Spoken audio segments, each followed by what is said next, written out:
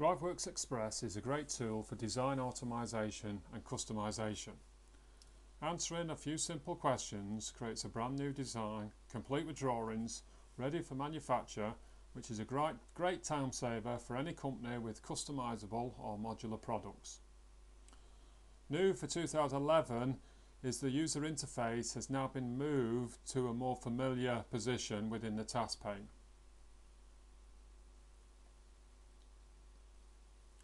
SolidWorks 2011 has also added some other great tools to make it easier to automate the design process.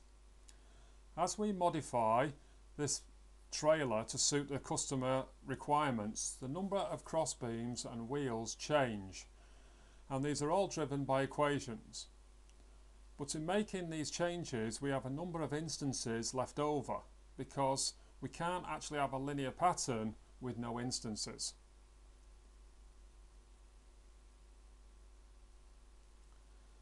Now, equations can now be used to suppress features or components. All we need to do is just write a simple condition statement. As you can see from here, all I'm saying is the linear pattern.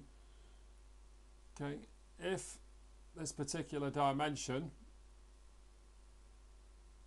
is less than 1,000,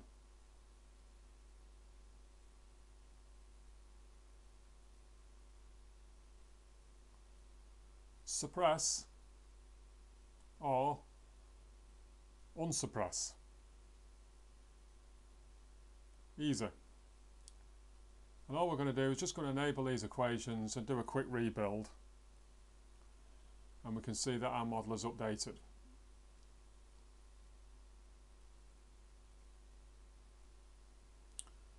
If we go into our equations again, we can see that these top three equations actually have a notepad symbol.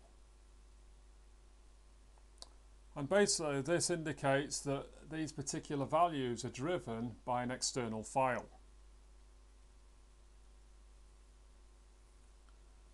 Now, this external file can actually be written by someone other than a SolidWorks user, maybe a salesperson or a manager.